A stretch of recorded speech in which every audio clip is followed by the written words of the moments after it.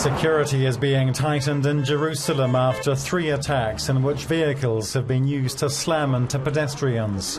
Barriers have been erected at bus and tram stations after a member of Hamas drove a minivan into a crowd. A policeman died and a dozen people were hurt. The driver was shot dead. I feel safer today that I see that they have the roadblocks. I hope that I don't have to stand behind them all the time, but at least you know they're there. I think it's crazy that that's what we have to do, that we have to start putting up barriers next to train stations, next to bus stops. Just hours after this attack in Jerusalem, the Israeli military says a Palestinian motorist drove into a group of soldiers in the West Bank, injuring 3. And in a previous car attack, a woman and a baby were killed.